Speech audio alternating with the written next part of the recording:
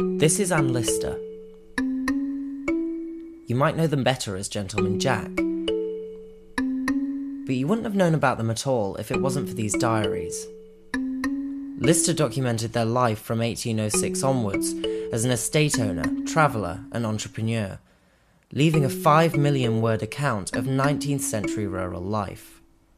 The Shibden Hall collection itself is a really valuable collection for the Calderdale and Halifax area in particular. It's a major estate collection that tells you a lot about the area. Within that includes obviously the records and the diaries of Anne Lister. The diaries really show in incredible detail Anne's life, and how she records it herself in her own words is an incredible insight into an individual. But they also had a secret life, a hidden world, one they wrote about passionately until their death in 1840. If you want to know more, you're going to have to break the code first.